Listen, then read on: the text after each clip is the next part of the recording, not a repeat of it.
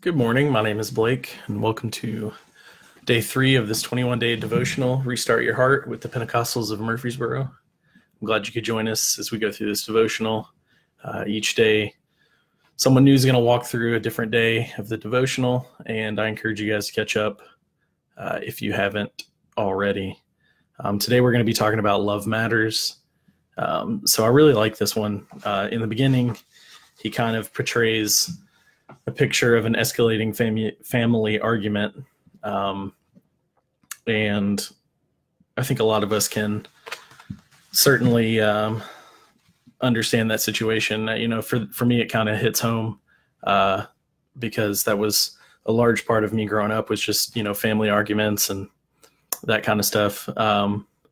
And he gives kind of 5 lessons to remember in our time of in our season of conflict, as the book says. The first one is God is attracted to weakness. The Bible says that God resists the proud. If he's resisting the proud, then he's got to be attracted to the weak. There's something about weakness that God can work with and mold and shape. But if we're trying to do things through our own strength, then God kind of doesn't want anything to do with that. So even when you've got family stuff going on and everything in your life isn't really going the way you want it to go, just remember that God is there and he's attracted to your weakness, and try not to do it through your own means and through your own strength. Just kind of be weak and let God be strong for you. The second point that he makes is that it's a season, not a sentence.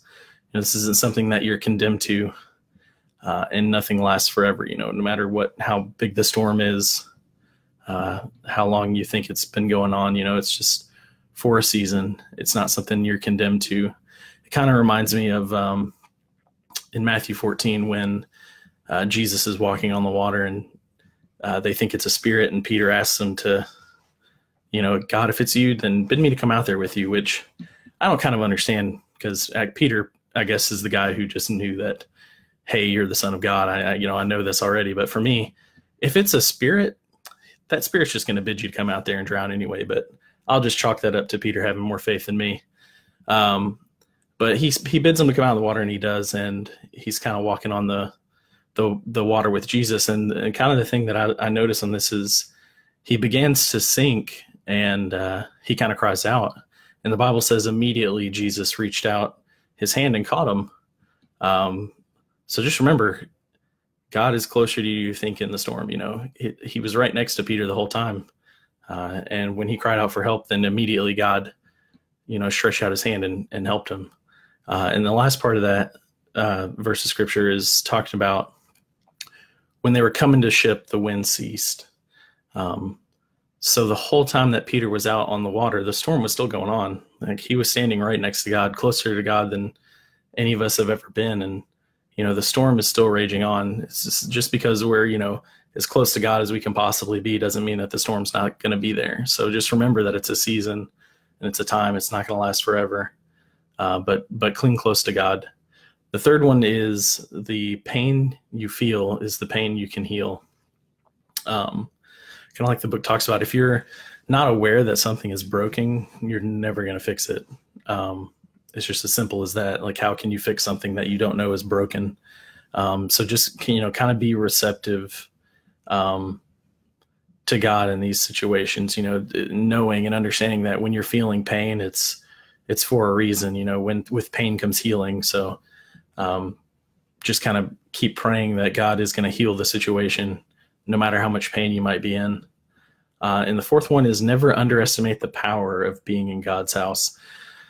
And this one is really good. For me, whenever I was going through my family troubles, every Sunday and Wednesday was just my shelter. Like, it was what kept me going through the week, no matter what was happening at home, no matter what was happening with family.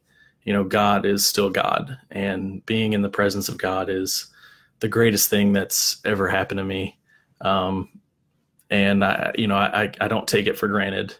And no matter what's happening to you, then, you should never take the presence of God for granted, because, if you just keep being numb and dull to the situation. You know, there might be a time when you don't feel the presence of God, and man, that's scary. At least to me, you know, I don't ever want to be in that situation where I've kind of just grown numb to the presence of God. It's easy to kind of take for granted. I get that in our generation in this time that of everything coming instant, but if you're going to do anything worthwhile, then, you know, just kind of have that relationship with God.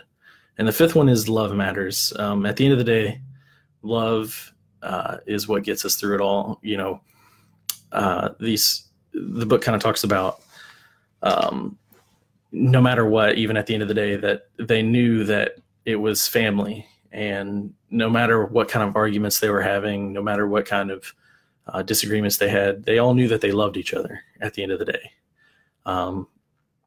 So I think if you're going to be in that kind of season, just make it known that, you know, hey, you know, I know we have our disagreements. I know we're not necessarily in the greatest place right now, but I want you to know that I love you, and everything that I do is coming through a place of love.